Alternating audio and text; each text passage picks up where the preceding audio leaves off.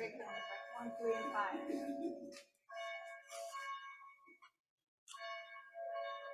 And he'll tell people. I will. How are you, Miss Debbie? I'm doing well, thank you. Good. Thank you again for coming and visiting with me. Oh, sure. We appreciate that. My pleasure. Here we go. It's nice.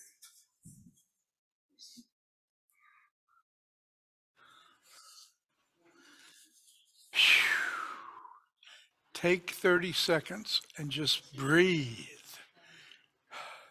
Between the Brussels sprout planting and locating the communion wine, grape juice, it's been quite a, am I on? You never can tell. Am I on? Good. We want to welcome everyone to Palmetto Presbyterian this morning. We're celebrating communion, obviously. And greetings to all of you in the world of Zoom. We want you to know that we're praying and worshiping with you and for you and alongside you this morning. Some announcements. We're meeting as a session on Tuesday afternoon at 5:30, September 6th. Up for discussion are the process of the pulpit nominating committee and for choosing a new pastor. The staff had a good meeting last week, and we talked about a number of things about the thrift store. We've got a new flag, and we are going to advertise more vigorously in the North Country News. We also talked about the opening of the garden and how we might work on the mission statement. The garden is open for planting. How many plants did you see in there this morning, Patty? 2? Our 2? So, and I know the kids have got one of their plants in there, so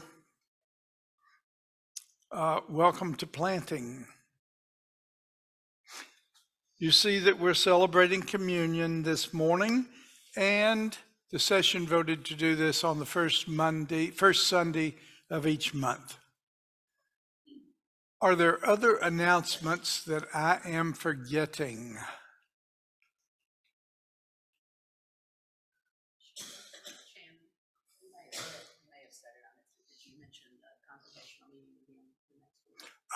Thank you. We have a congregational meeting, very brief but important, next Sunday. And last but not least, we have a birthday this week for Dorothy Smallman. So happy birthday yesterday. Do we sing to Dorothy? Birthday to you. Happy birthday to you. Happy birthday, dear Rosie. Happy birthday to you. All right. Glad you're with us.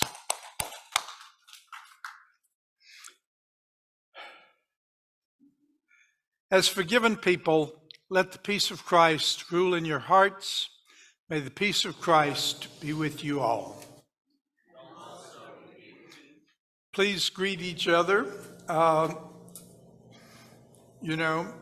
We've got some friends here this Sunday, one of whom,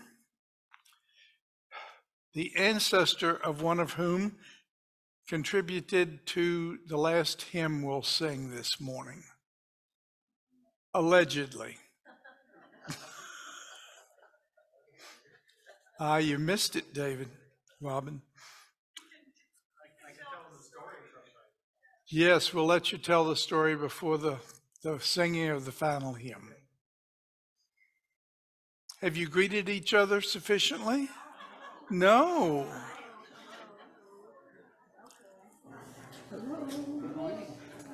Hello, Karen. Good morning.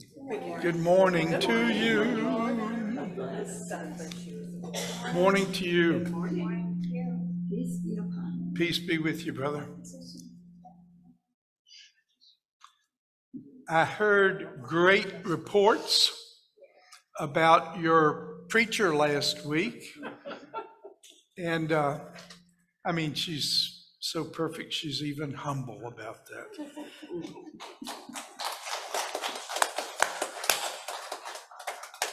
Did you want to rebut? No, Okay. It's a good crowd, isn't it? it is. We're going to worship God now, first with our prelude.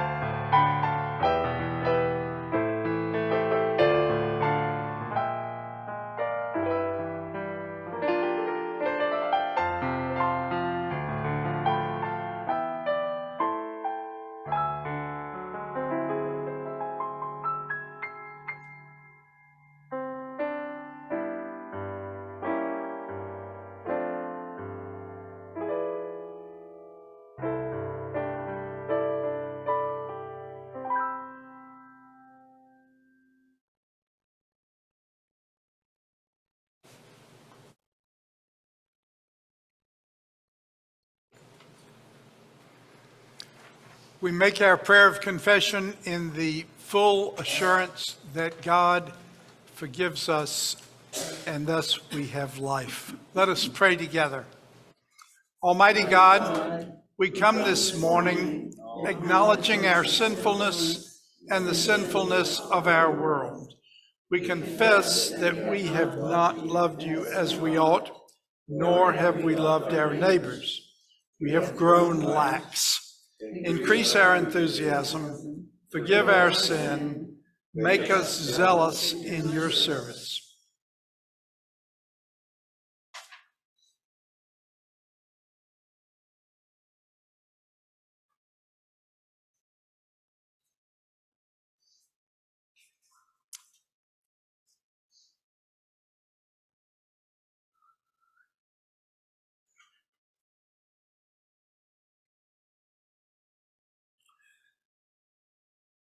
Let us continue. The Lord does not forgive us because of our merit. Instead, God is love. We are forgiven out of God's great love.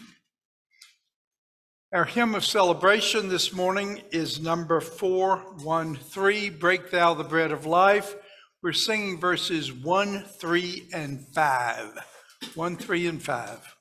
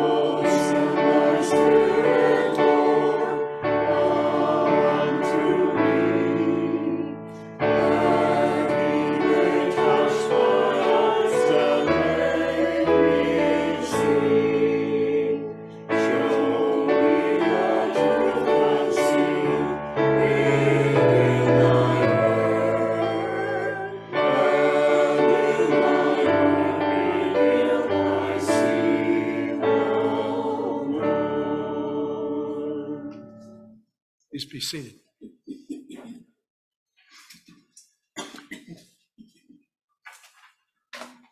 We affirm our identity in Christ by using a portion of the prayer of St. Francis. Let us pray together.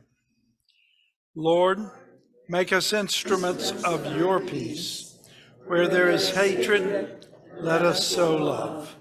Where there is injury, pardon. Where there is error, truth. Where there is doubt, faith. Where there is despair, hope. Where there is darkness, light. Where there is darkness, joy. O divine Master, grant that we may not so much seek to be consoled as to console, to be understood as to understand, to be loved as to love. For it is in giving that we receive, it is in pardoning that we are pardoned, and it is in dying to ourselves that we are born to eternal life. Amen.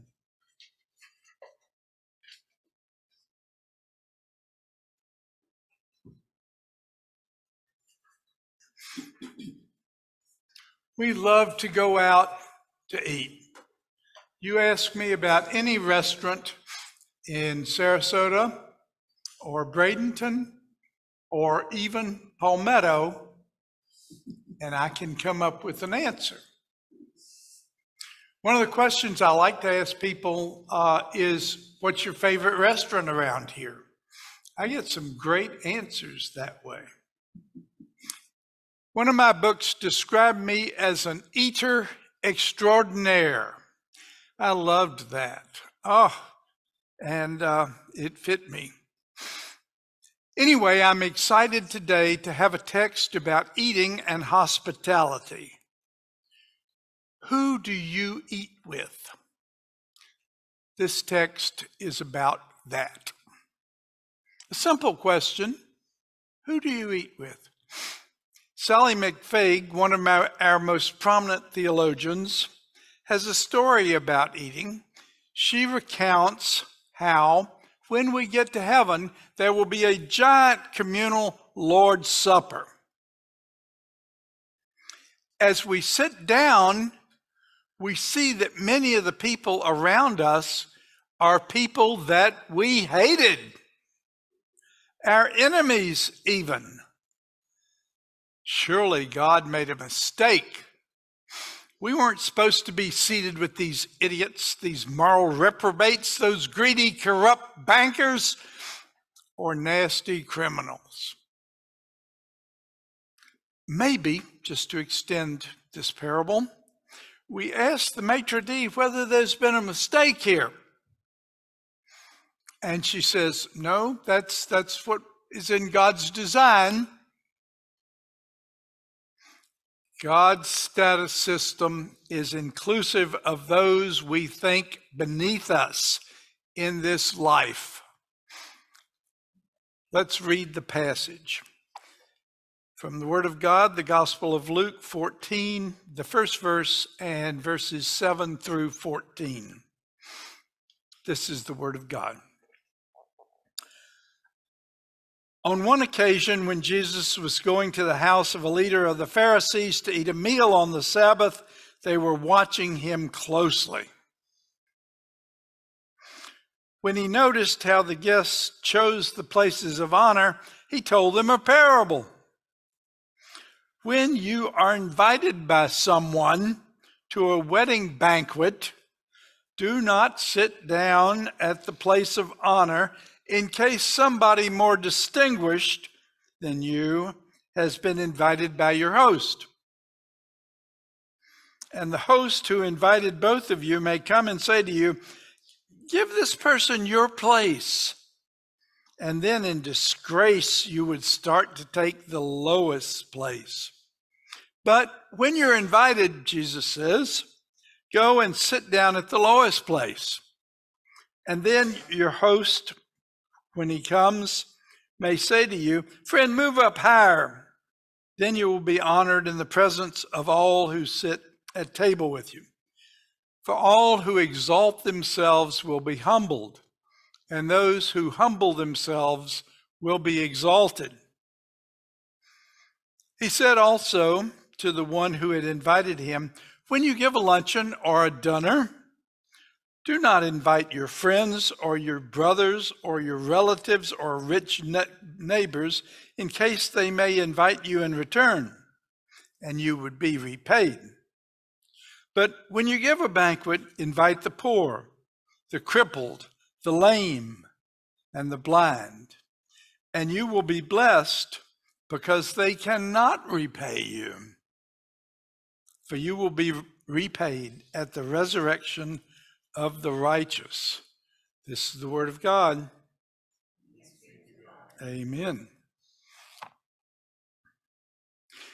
It's significant to this text to understand that Jesus is eating with the Pharisees. Now, that could be interpreted as a key to the great reversal that happens here. Eating with the Pharisees might have been seen by some as a high status occasion. So the context of the parable makes it even more striking. Some of the Pharisees could have heard the parable as insulting, if not condemnatory of them. You suspect, and it's true, that in the first century as now, just as you eat, who you eat with confers status or detracts from your status. So the rich ate with the rich, the poor with the poor. That was the accepted norm in the social matrix of the time. At the Sabbath meal, you get this idea of Jesus. It said, the Bible says he observed what happened to the people as they came in. And some made their way to the head table, and the host had to come and say, I'm sorry, but you don't really belong there. You've got to go down the table. And then others who come in and sit at the bottom of the table, the host comes and says, come sit up higher here. Jesus advises those who come to sit in places where they will not be asked to move down, but to move up. And then Luke says, all who exalt themselves will be humbled, and all who humble themselves will be exalted. Okay, so there are a lot of angles to this parable. It's got immense power, and we can only profitably look at one of them. And I would suggest we look at the humility and humiliation evident here. Well, we could discuss this parable as only good advice to banquet goers. But there is a shift there at verse 10. The setting changes from being one of a normal celebratory banquet for those being honored to one where the least celebrated are honored. The important thing I think Luke wants us to see is that this passage completely overturns the norms, the social norms of the society. And he does it at the house of a Pharisee. Indeed, the Pharisees are known for being proud of their righteousness. But the honorees are anything but those who are usually honored. Jesus' advice overturns the normal patterns.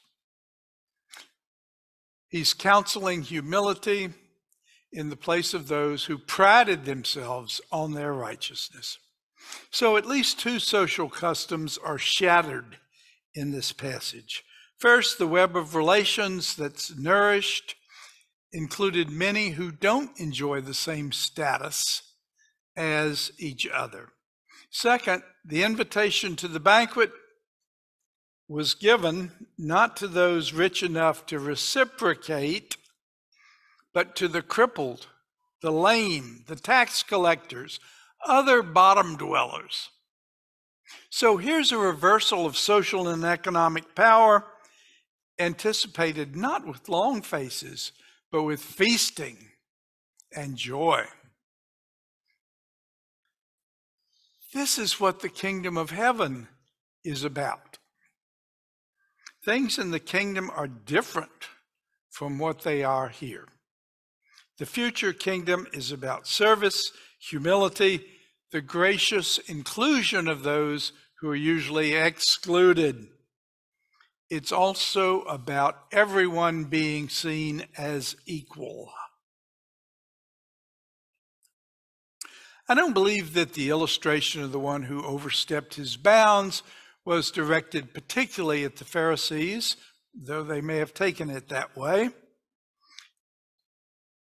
But it does illustrate the mistaken values upon which many hierarchies are built, and also the humiliation that awaits the proud.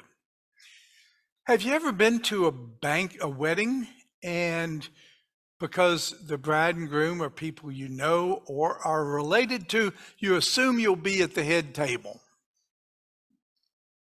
You go up there and you look at the little place cards, surely this is a mistake. They forgot me here. And you realize that your place card is back there about halfway among the tables. And you worry that people may have seen your face getting red. Jesus commends humility, specifically the humility of great ones who don't think very highly of themselves. The point of this reversal is not to establish a different hierarchy, saying that the poor are better than the proud or rich, but rather to crush our tendencies to think of others as better or worse than ourselves. We're not supposed to deal with those categories or think in those categories at all.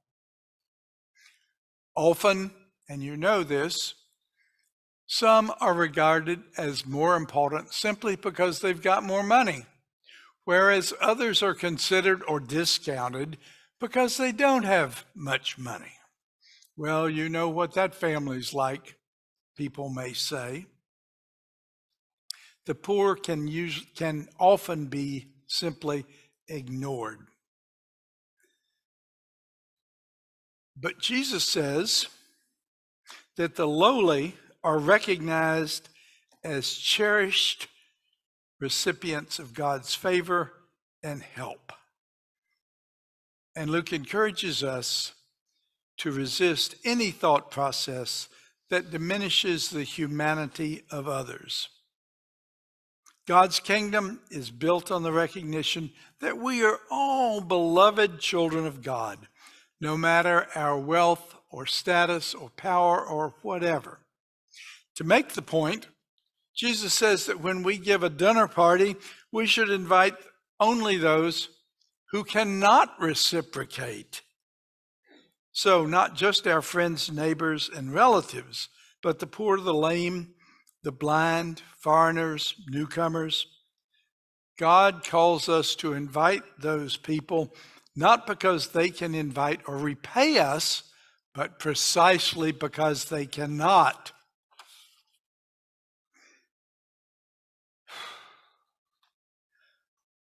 Jesus is not an Amy Vanderbilt here giving us etiquette rules.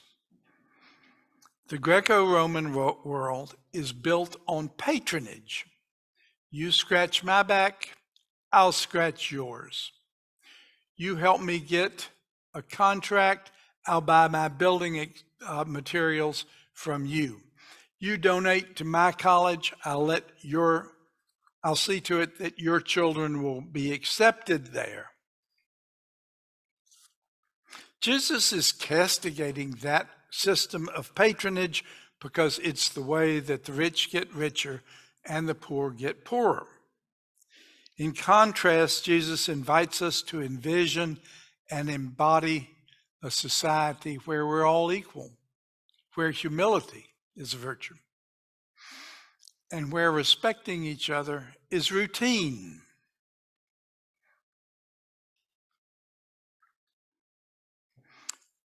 In this new kingdom, all are respected, all are raised up and restored to God's banquet table. We pray that thy will be done on earth as it is in heaven. Speaking of heaven, one of my favorite films is Places in the Heart, starring Sally Field and John Malkovich. The setting is the delta of the Mississippi, where cotton is king. And this is about 60 or 70 years ago. In it, Sally's husband is a sheriff who just happens to get gunned down in a stupid gunfire. Sally is left alone to run their cotton farm and to make the loan. Well, the bankers flock in and they want to take over her farm quite clearly. But Sally says, no, I'm going to try to make this loan. She hires a black man. So this is Mississippi in the 30s or 40s. Mose, to help her manage the place. In exchange for some relief on her loan, she takes in John Malkovich, who is the blind relative of one of the bankers, who wants him out of his sight. Together they start working the land. The Ku Klux Klan has other ideas. They threaten to capture and torture Mose. They try to scare John Malkovich off the land too, but this little community around Sally rallies. They manage to raise, pick, make, and even exceed their cotton quota and loan payment.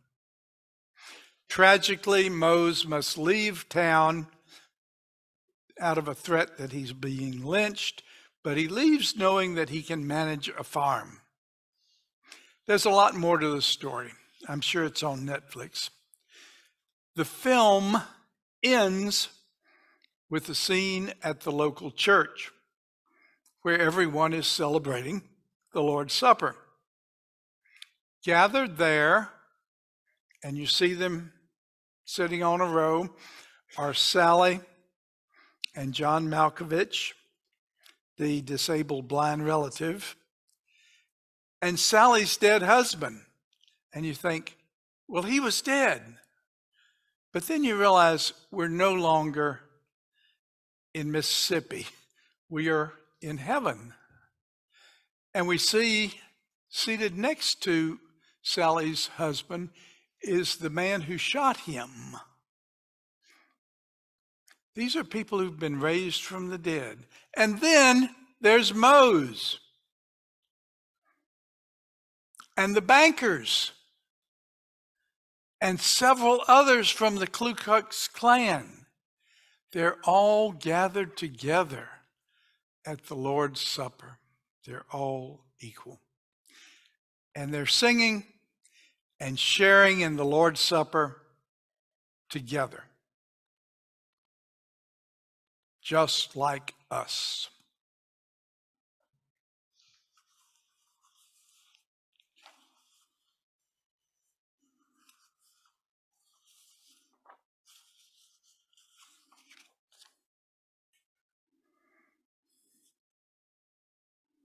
Let us pray.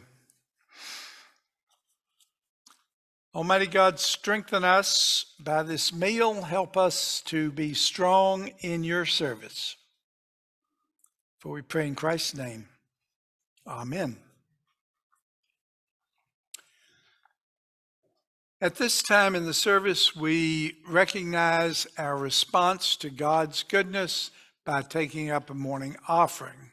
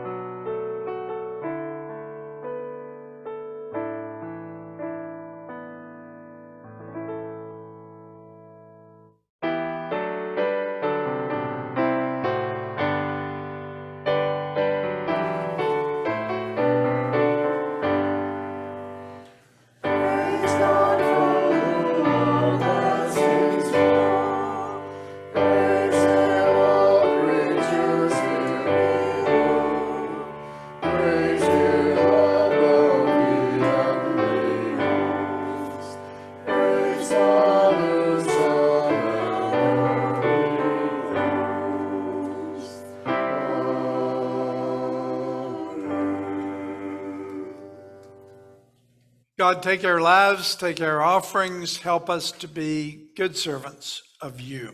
For we pray in Christ's name. Amen.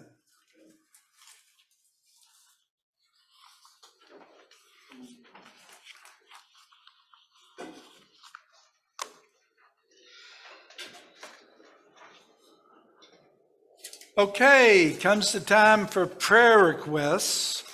I know you've got all sorts of other concerns that you bring yourself, but we wanted to gather concerns. Glad to have you back with us, Kieran. And, oh, you're worried that I won't be understood. Mo Garrity? Yeah, Garrity, he's from our building. Okay, very good. Looking for a knee replacement. I can identify with that. Trying to get better again. Me too. Yeah. Thank you, Bob. Okay. Karen? I would like to have a prayer for my husband, Bill. He is going through some blood pressure problems, and he's very tired. So that's Bill Fawcett, and I've forgotten Mr. Garrity's first name, Bob. M-O-E. Very good. Thank you. Other concerns? Patty? I'd like to pray for Karen, who has come a couple of times to church. She took a bad fall on a boat last week, had very serious concussions and tore some ligaments. Thank you. Brad? Just mind the picture, praise and request of your daughter was in the hospital all last week. Really appreciated all the prayers and her words, her saw prayer in action, and now she's back home, which is fine. Praise the Lord. Others?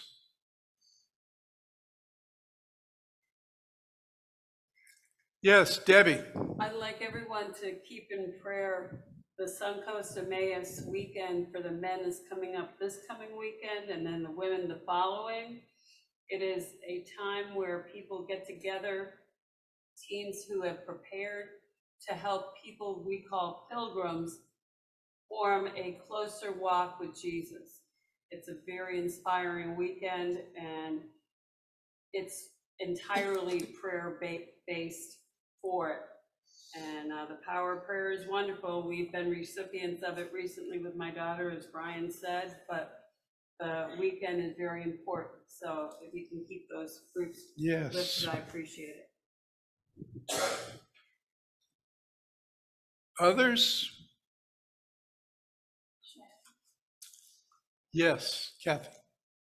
Amy Dore, Pam Some, is that the way you say it? Psalm. Okay, very good. Mary? Our son, our grandson, Vince Molinaro, is going to be headed for boot camp with the Army on Tuesday. So pray for Vince, please. Okay.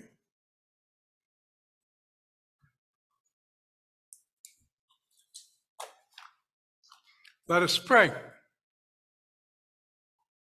Nourishing God, healing God, steadfast God, we worship you, we adore you, we turn to you for wisdom and guidance. Send us your Spirit always. Make us alert to your presence throughout our daily lives.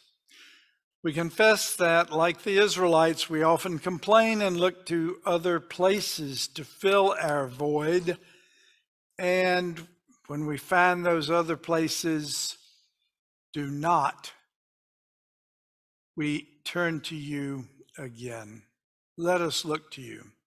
This morning we bring very specific joys and concerns that Karen Yuga is back with us, for Tamara's escaping from death and being better. We remember others who are facing illness. Pam Sam, Albert Beatty, Mac Garrity, Bill Fawcett, Karen Baker, Amy. We pray for those who are experiencing new events, for events for the Suncoast Emmaus weekends. May they find what they need in those. Each of us brings our own concerns this morning and throughout the week.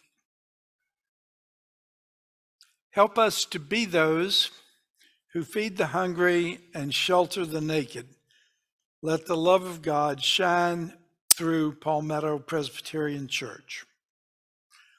All this and more we pray in the name of him who taught us how to pray, saying, Our Father, who art in heaven, hallowed be thy name.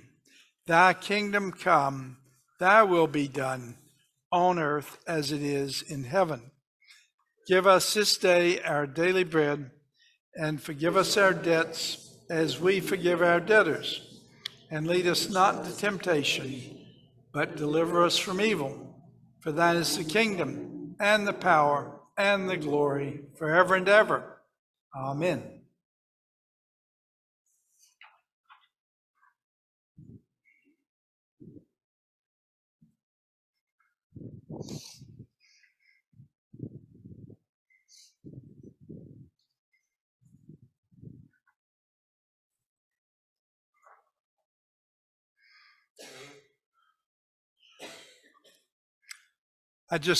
I can't move that cross. Something in me resists that.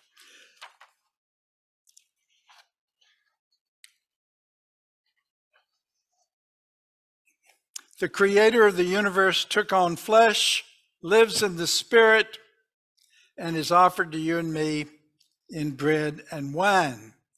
Let us feast at this, the Lord's table. The Lord be with you. Lift up your hearts. We lift them to the Lord. Let us give thanks to the Lord our God. It is right to give our thanks and praise. Let us pray. It is indeed right and a confounding joy that you have created our beautiful world and that you envelop us in your power and love.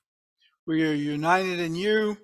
Help us to remember that we are in your flow, your kingdom, and that all will be well. Therefore, we praise you, joining our voices with choirs of angels, with all the faithful of every time and place, who forever sing to the glory of your name, Holy, holy, holy, Lord God Almighty. Heaven and earth celebrate you.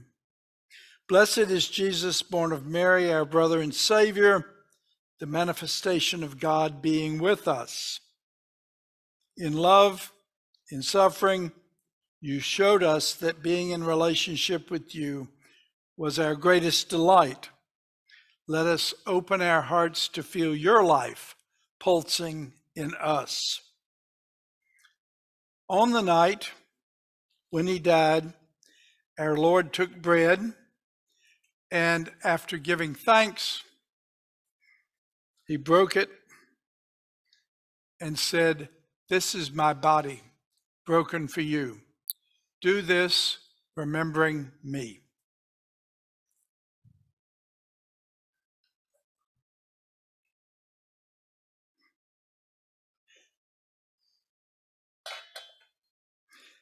And in the same way, after supper, he took the cup, saying, "This cup is the new covenant shed in my blood, shed for you for the forgiveness of sins. Whenever you drink it, do so remembering me." So, as we eat this bread and drink this cup, let us remember that through Christ, our sins are forgiven and we are freed to live a life of service and love. Holy Spirit, come, be the wild bird who gives us courage and hope. Strengthen in us the desire to show you forth in all our life.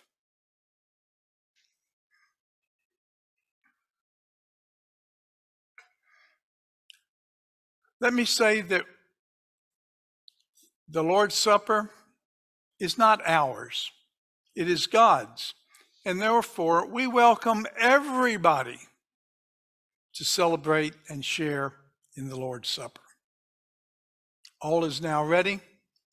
Please distribute the elements.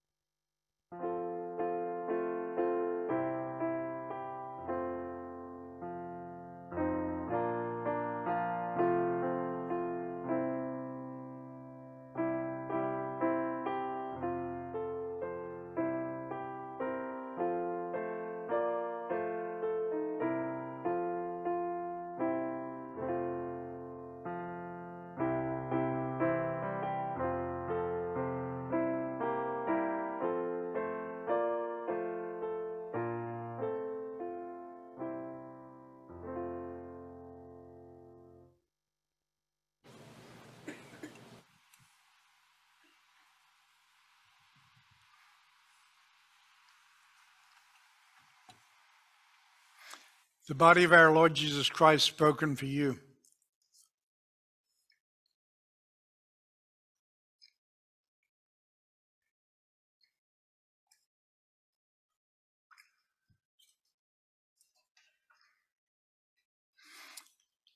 The cup of salvation shed for you.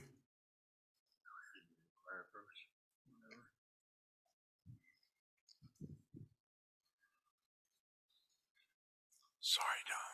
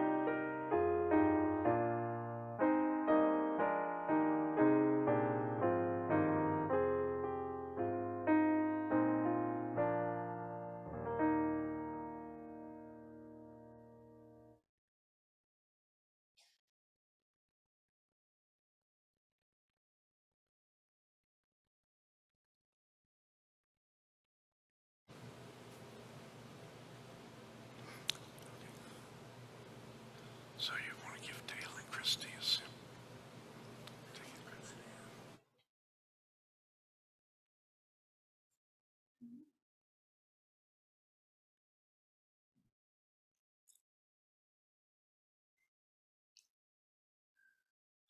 We don't often underestimate the number of people who are here, but delighted to have that problem.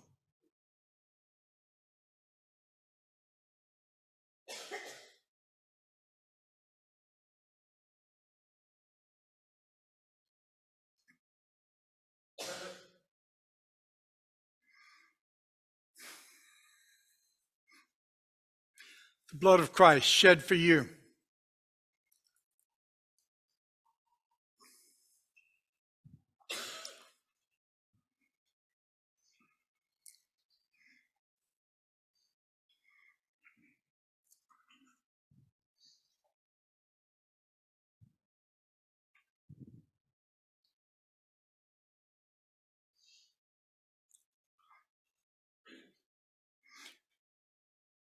Through Christ, in Christ, and with Christ, All honor and glory are yours, Almighty God. In the unity of the Holy Spirit. Amen.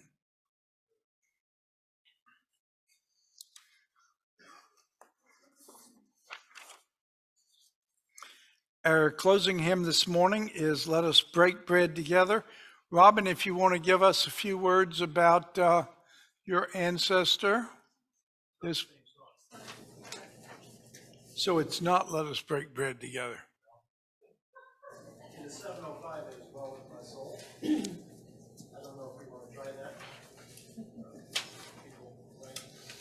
The story behind this is there was a man who was a great uncle who could get the back of his family and friends inside of Jerusalem especially live in power.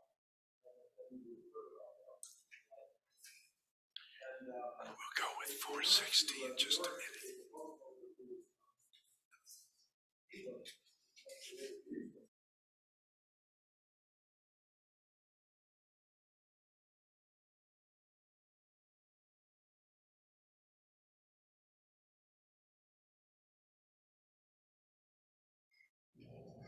Thank you. Our closing hymn is number 460, Let Us Break Bread Together. Remain seated.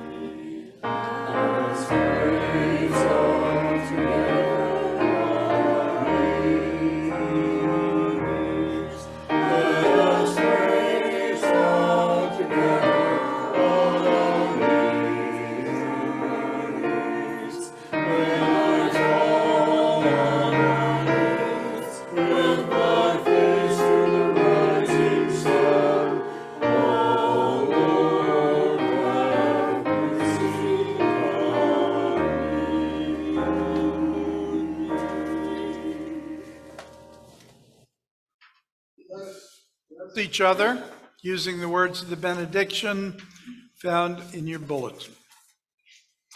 We go nowhere by accident. Wherever we go, God is sending us. Wherever we are, God has put us there. God has a purpose in our being there. Christ, who dwells within us, has something he wants to do through us where we are. Believe this and go in the joy of God's power and love and grace.